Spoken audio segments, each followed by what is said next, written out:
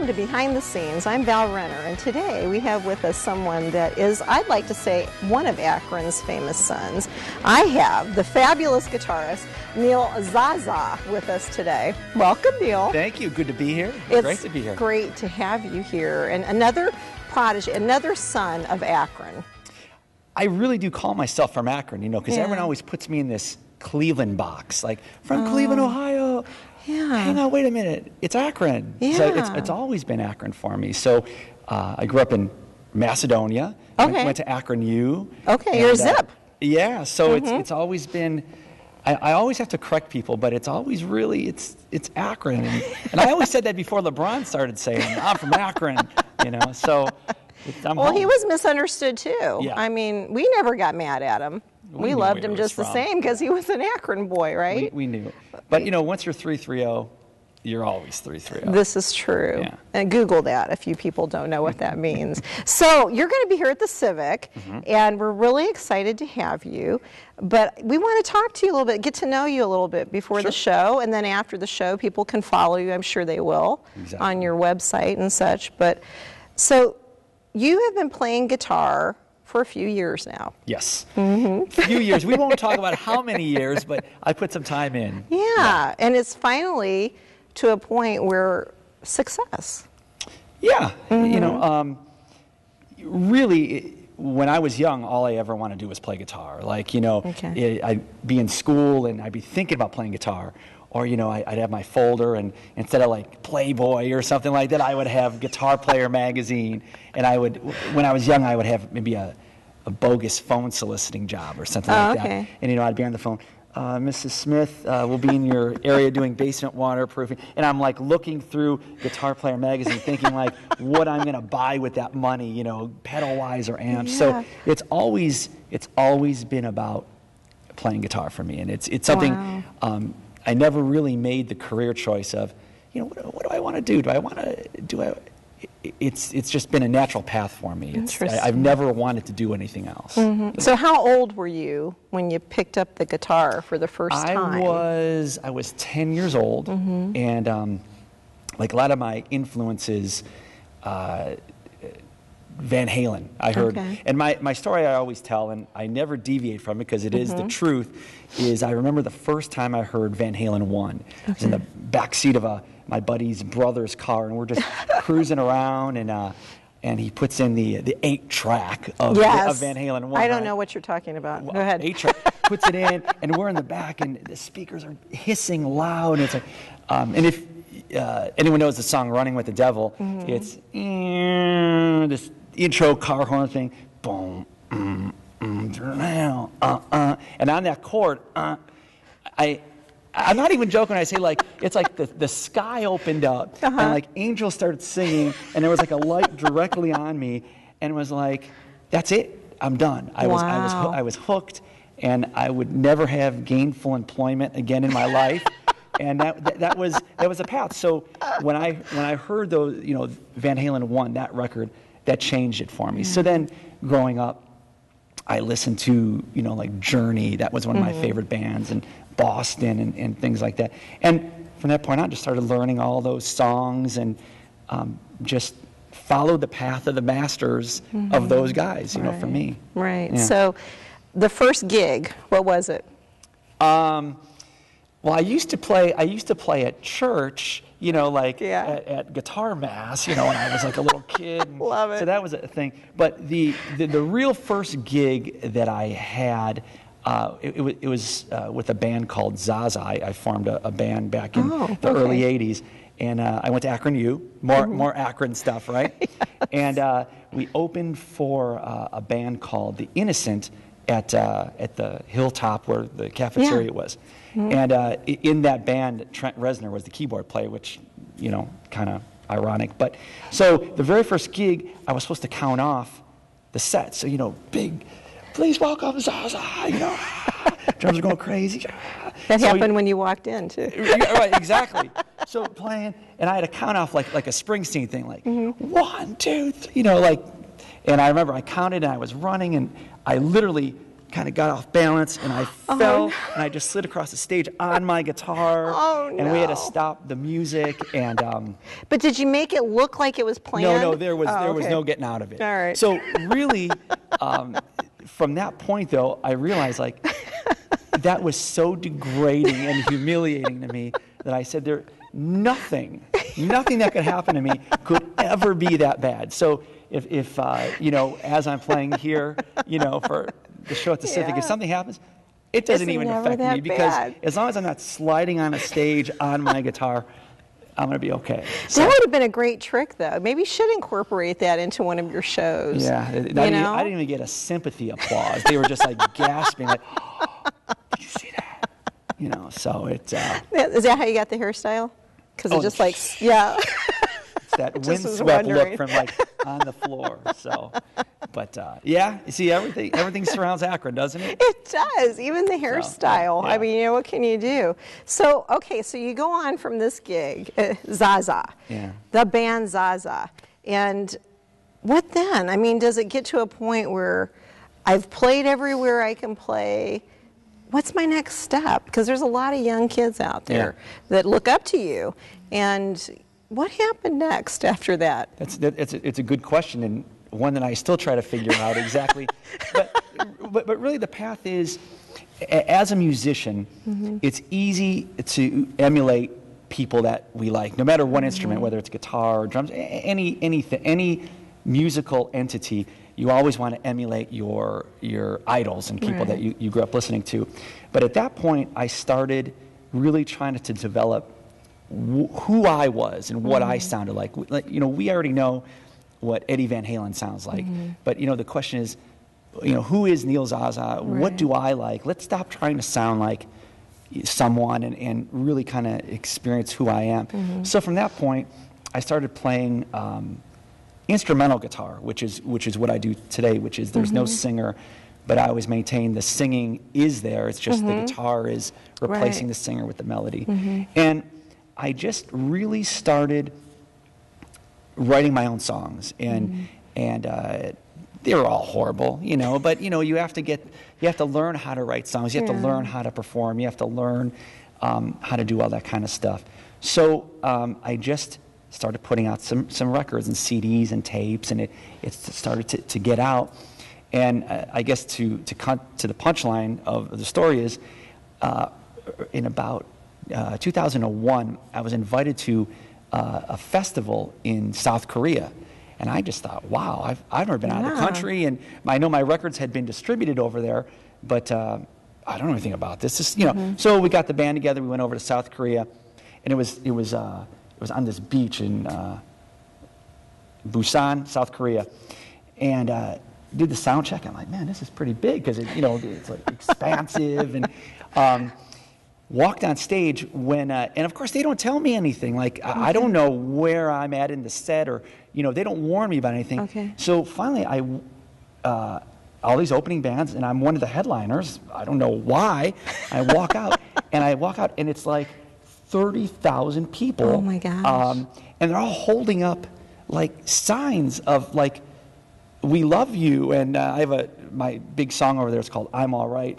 I'm all right, and and they know all the songs. And like if I maybe stopped and went like this, they're humming the melodies. Oh my gosh! And so then after that, we did the meet and greet, and they're Zaza, Zaza, because they just call me Zaza, and they have the ringtones and all. Like, that's well, great. Who's getting paid for this? Because I'm not, But it was great. So from that point, I just started touring Asia, all throughout Asia and Europe, and it's been a work in progress. But that's where it happens for me. So that's exciting, though. I would think, and I've heard this before from some of the entertainers, that the biggest compliment and the biggest thrill is when you hear the audience singing your song, but in your case, humming your song.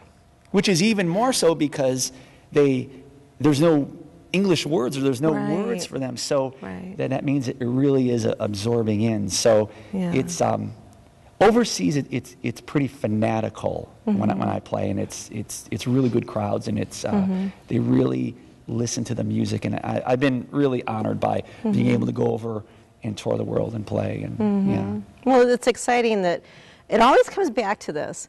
Music brings people together. Absolutely. No matter what. I mean, it can be in any language. It can be just an instrumental, but it brings people together.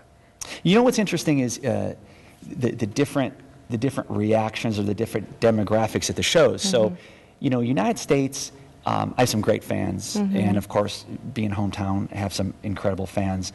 But there's a guitar player mentality where, you know, I always joke like it's a bunch of dudes like. I can do that. Sucks. You know, I can do that better, right?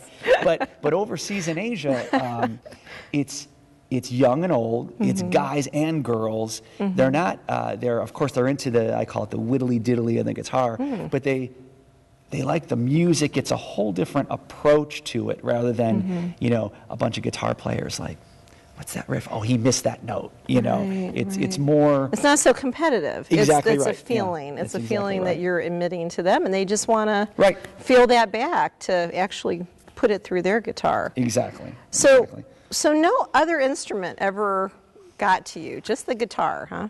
Just the guitar. I wish, you know, we all have regrets when we're younger. I wish we would have done, or I would have done. Yeah. I wish I would have learned keyboard. Okay. Because keyboardists, they own the world. They can do all kinds of stuff. I wish I had the voice to sing. I don't. Yeah. There's a reason I play instrumental guitar. But I always love to hear that. I always love when an instrumentalist just plays that lick and you think it's them singing. I really believe that. I've watched your videos, and you know you're doing everything but you know singing it out loud because you're just so intense on that guitar. Yeah, you definitely you're conveying the melody or the essence of the song, and but it certainly is an approach because like how I approach the arrangement of my music, I certainly think in terms of verse, chorus, bridge, solo. Chorus out or whatever. So some people, I'll say, hey, in the solo of that song, they'll say, whoa, the whole song's a solo. Like, no, it's not. It's the melodies, and then all of a sudden, now here's the part where I solo, but we're back to the melody. So it's a little bit of an education process every time I play, because I think sometimes people don't know what to expect. Am I going to come out and just blaze the whole night? And I throw that in there, but you know, you kind of mix it in with things that real people want to hear, not just guitar players. Exactly. Yeah. So what's your favorite song? If I was just going to listen to something to relax, or maybe, you know, the ironic thing is, I don't listen to guitar music because like all day it's guitar. I don't. So my big thing is Brian McKnight. Oh, yeah. Like Brian McKnight is it. Yeah, we had him here. Yeah, we had him at the Civic. Everyone plays the Civic, Civic, right? I know. That's but what he's so incredible because the songs are great, the chords are great. He's such a natural talent. So I like things way off the beaten path like that. So Brian McKnight, Brian McKnight. So well, that's really interesting. Yeah. That's really interesting. So now let's move on to another facet of your career. You teach. Yeah. And it seems like people really want your music to buy it, to play it. So when did all that start to happen? Did you see this like, hey, this really is a business. This isn't just, you know, me playing the guitar. It's getting out there and touching as many people in different avenues that I can go on. Well, it's at some point when you're young, you think it's always about, you know, let's get out there, stay out late, meet some chicks, you know, like it's all about all the frivolous things of music. But then in the end, you realize, like, you know, we have to eat. You know, there has to be. Mama's got to eat. Yeah. So I've always treated it though like a business in the sense that I'm always really serious about it, and I don't take it for granted. And you know, I think I work harder than a lot of people because, you know, you have to be a self-starter to do this. You can't, you know, if I waited for a manager or some booking agent or someone to self-start, it never happens because no one wants to see us succeed like we do. So I think that's true. Even early on, I realized that, I need to make things happen, myself. So in that, we put out the records now, and now we are just releasing, or I'm releasing guitar tabs for all the music and the books. I saw that. The music books and all. So you kind of got to give the people what they want, and so a lot of these kids, they love the music. The next natural step is, how do I play that, right? So, all right, well, here's how you play. Here's how I play it. Right. So. Well, maybe we could start a show. Yeah. Yeah, the Neil and Val show, and I think we already have the chemistry going. I think it's a hit because you're Italian. Well, of course. So what? So, you can't probably see what we're doing, but we're using our hands an awful lot to talk because I think we're only cut. Yeah. So what did Mama Zaza say about this career? She, they were a little hesitant, It's a great word. They always complained, everything was, they were supportive as much as, they could, but ultimately, I pushed the issue, you know. Well, I think of course, you come tell. home with earrings one day. I know. Like my What's son. that? Yeah, exactly, They were supportive, but again, they helped me, they gave me the foundation. So when I was young, they paid for guitar lessons at the YMCA, and then I said I want to go study, I was into classical guitar because of this one guitar player named Randy Rhodes. So I went to University of Akron for three and a half years, studied under Stephen Aaron, who was a professor there. And so they gave me all the tools to, they gave me enough support, and throughout the whole thing, though, are you going to get a real job? Do you have insurance? Do you, and so I take the heat of it. Yeah. But then when they're at the show, that's my boy. That's my son. I'm so proud. Do you see that? That's my boy. I know. And then after the show, are you going to get health insurance? Are you going to get a real job? So it always drove me crazy. You give me the voices give me nothing. in your head. Yeah. That's right. Oh, but that's a good environment to grow up with. That it's supportive because it's so hard. I mean, the music industry, and I think the smartest musicians understand that it's a business, no matter what. And to survive, you have to have a business mind. And I see that you endorse guitars, right? Do you have a guitar named after you? Yes, I have a signature guitar. It's made by Carvin, or they just rebranded their name as a Kiesel, and it's a model that they have that I've customized exactly like I like, where all the controls are a certain way, and the finish and the neck, and it's so if I would pick it up, that's exactly what I want. And it's really exciting because you grow up playing a Les Paul, and of course that guitar is someone's signature guitar. Right. So it's always an honor where I'm like, people are buying my guitars that I spec'd out that I like, but they seem to like it as well. So I think it's cool. I think that means you must have arrived when you get something like that. No. Success Mama Zaza, come on now. Success is always a strange thing because while you're in it, you're in the eye of the hurricane, so to speak. So you don't really. Sometimes you have to step out of it and take stock in where your life has went and where it's going. And I guess I'm pretty lucky because sometimes we can be pretty narrow-visioned and like, well, I wish it was this, but sometimes it is nice to stop and smell the roses or whatever, as they say. Yeah, and you should, because you're Italian. You're a Renaissance man inside, right? You got to stop and smell those roses and in fact, sometimes. So I actually have two bands. So there's the American band, which I'll be playing with at the Civic here, which is Joe Checkeye on drums and Ray Liptek on bass. I want to get that in, and it's a great lineup. And I have another band that tours with me around the world. So, of course, they're Italian.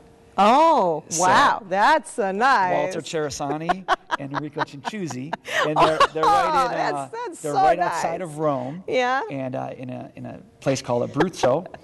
And so I'm in Italy a lot throughout the year because we'll either do tours of Europe that start in Italy or we'll be rehearsing for something we're going to do. So I had to go get an Italian band because, It's in the blood, right? I had one at my wedding. An La Italian band? Fiamma, yeah, the Did they have flame. an accordion or something? Of or? course, my grandfather played the accordion. So, I mean, You it's... get more Italian than that. No, you can't. I mean, you really can't. And I actually have Weird Al's little accordion box that when he came here to visit. So, yeah. He gave it to you? Yeah. Or you stole it? He gave it to me. Okay. So, so about the Civic, we're happy to have you here. Give me a memory. Do you remember coming in here as a young kid, or did you never set foot in here? Are you setting me up for something or no? No. All right, because here's why. Here's my early memory of the Civic, and I have proof of this. Okay. So back when I started at Akron U, I don't know, obviously I was like 18, 19 years old. Mm-hmm. Three Dog Night played here. Yeah. All right? Yeah. Three Dog Night played here. Yeah, I've seen that in the archives. Okay. I was a roadie on the crew for Three Dog Night. Wow. Right? So if you go, That's impressive. If you go in that dressing room, right up there, okay, right there, yeah. and you look in the corner of the ceiling, it says Neil Zaza was here, 1984 or something like that. That's great. So we're going to have to go my look. mark is here from way back when. Oh my God. So of course, I'm like, I would love to play the Akron Civic when I'm a young kid. So it's.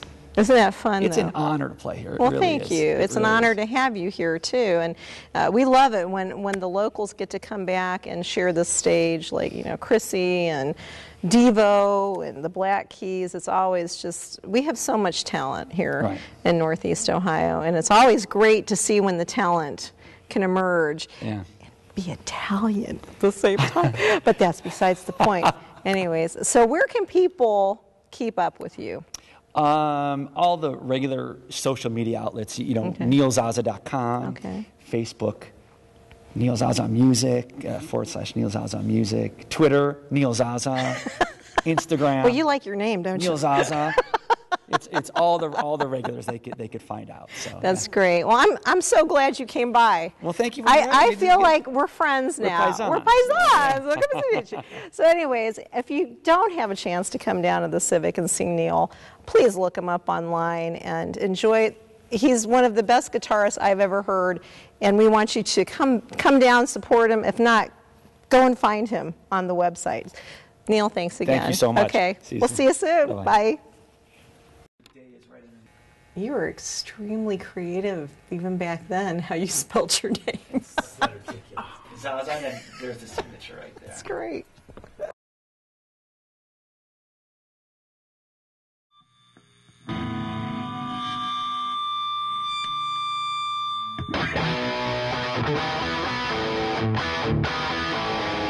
Thank you.